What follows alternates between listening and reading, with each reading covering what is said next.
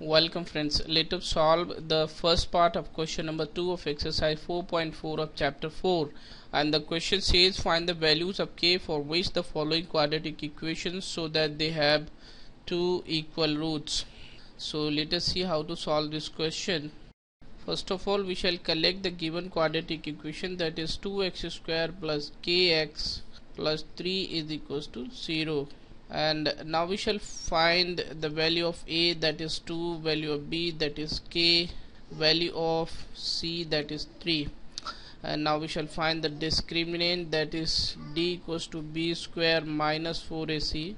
b is k, so we shall find k square minus 4a, a is 2, c is 3. So d is equals to k square minus 24.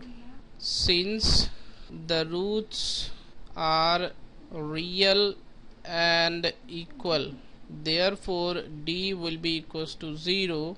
This means k square minus 24 equals to 0. This means k square is equals to 24. This means k is equals to plus minus 2 root 6. So this is the solution of the question. Thank you.